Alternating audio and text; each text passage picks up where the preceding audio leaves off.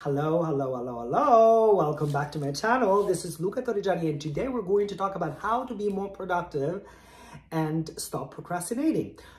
I have to admit, I was one of those kids at school that waited until the last second to do that book report and then scrambled at the last moment.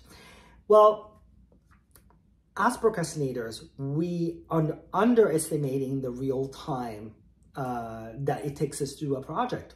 And our brain also serves us easy rewards that protect us from something that is boring or difficult. So our brain says, have that cookie, and then you'll start the project. Or shop online a little bit, and then you'll start the project. And then you never do the project.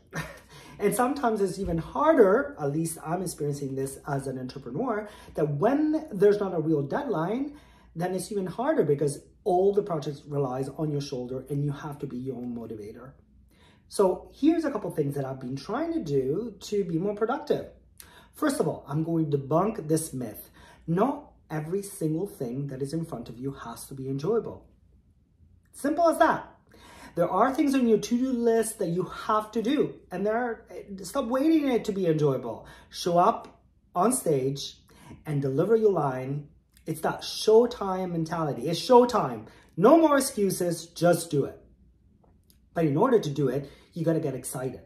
So instead of thinking about how hard it is going to be to do this, think about the end result. Visualize how you will feel when the project is completed. How happy would you feel when that room is clean, the laundry is done, the project is finished?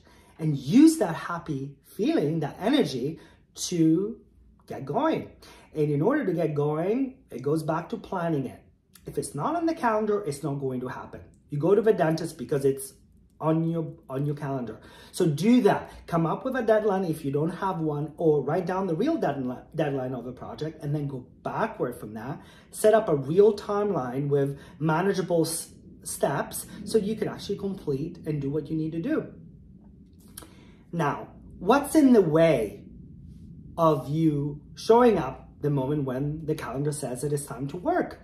So are you the person that is going to just, get your phone out and scroll for just 5 minutes on social media and then it's the entire afternoon? Well, if that's the case, take the phone away. Take away your distractions so that you can be more productive in the moment when it's time to work. And it's not about all or nothing, right? So celebrate successes. If you have through the project and you're doing well, eat that cookie. Do something that makes you feel happy and push the momentum forward. I'm confident that if you are a procrastinator and you create a real plan with the idea of what the end result is and, the big picture, I am confident that you'll be more productive this year. Why don't you give it a try? Subscribe, comment, and ciao for now.